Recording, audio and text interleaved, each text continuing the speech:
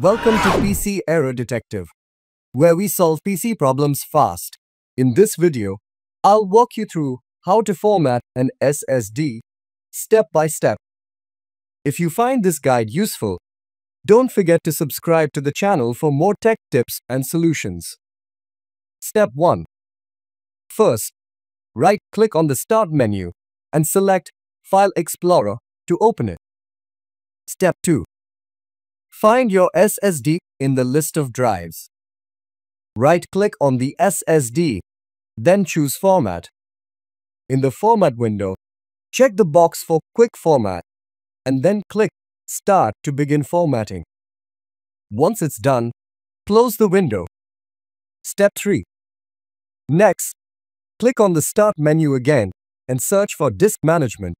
Open Disk Management to see all your connected drives. Step 4. Locate your SSD in the list of drives.